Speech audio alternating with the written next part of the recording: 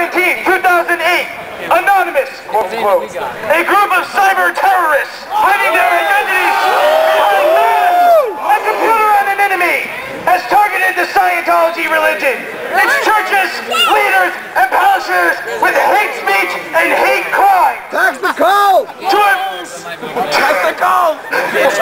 inform anonymous members who may be unaware of the criminal acts committed by their leaders, and to prevent others from being misled by anonymous, quote-unquote, propaganda.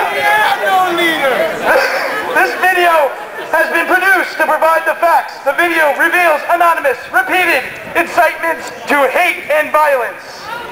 The church has not interacted with these anonymous individuals, nor does it desire to. However, death threats and threats to plant nitroglycerin bombs in churches have made it necessary to take security precautions and identify members of this group responsible for these crimes. Yes, that worked out.